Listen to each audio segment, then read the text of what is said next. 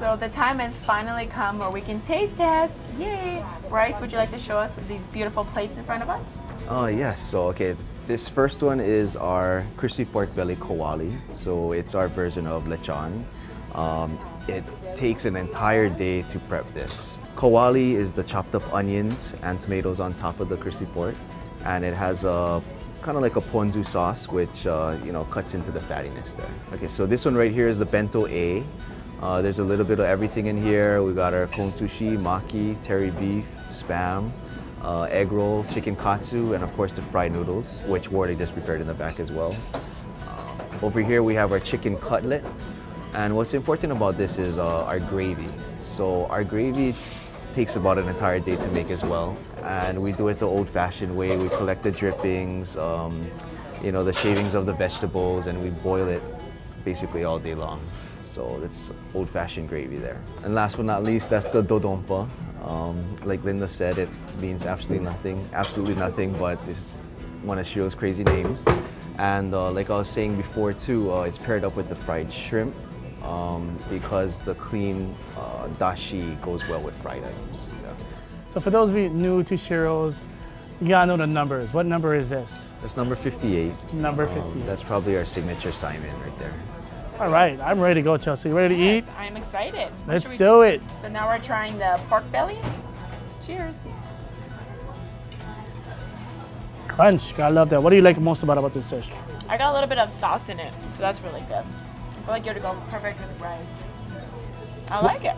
So it's time for bento A. Bryce here is trying the sushi. Sai is trying the terry beef, and I'm trying the chicken katsu. How's the sushi?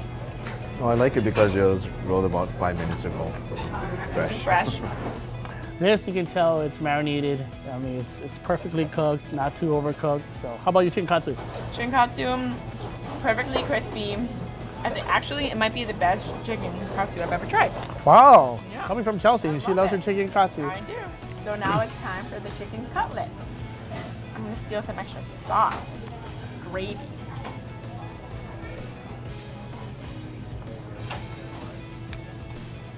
There's a lot of flavors in the gravy. What's in the gravy? So the gravy is going to have chicken, beef, and pork drippings.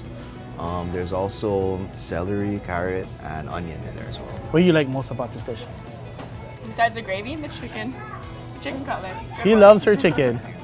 So I've been waiting all day for this Saimin, but I was a little distracted by this thing. Can we explain?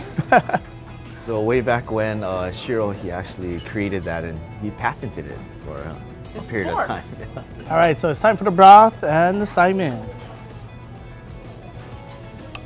For those new to Saimin, make sure you have this concoction here. It's, what is this, mustard? Is it called? Mustard and shoyu.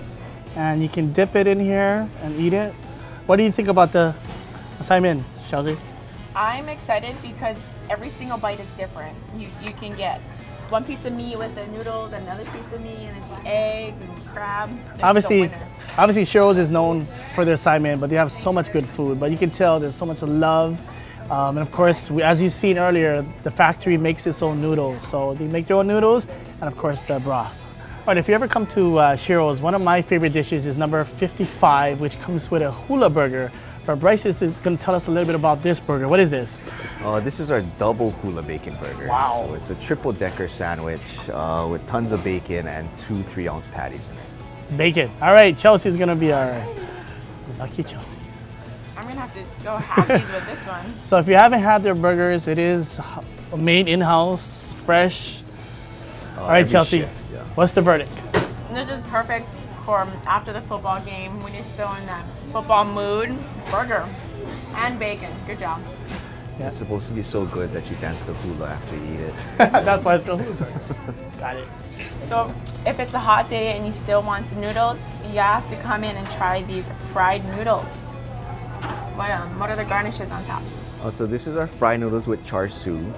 So the garnish is pretty standard of the luncheon meat, the sliced egg roll, green onion, and instead of a regular portion of char siu, this is like a triple portion of char siu that we put on top. I mean, you can tell the noodles are fresh. And that's the main thing, right? And you did mention that it's different noodles from the Saimin, right? Yes, they're made to be hardier because we do fry them one more time. All right, Bryce, do you want to explain to us what this beautiful dish is here? Okay, so this is one of our most popular breakfast dishes. This is our fried rice omelet with pork adobo, and Worley puts a lot of love in that adobo. I really like our adobo. Yeah.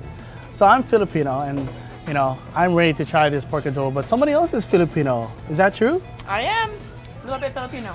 My mom's Hawaiian, Chinese, Portuguese, Filipino, and Spanish. All right, so you got the Filipino blood. Tell us a little bit about the adobo. What do you think? First of all, I just fell apart. That's a good sign. Let's try it. It's really good. Very flavorful and soft.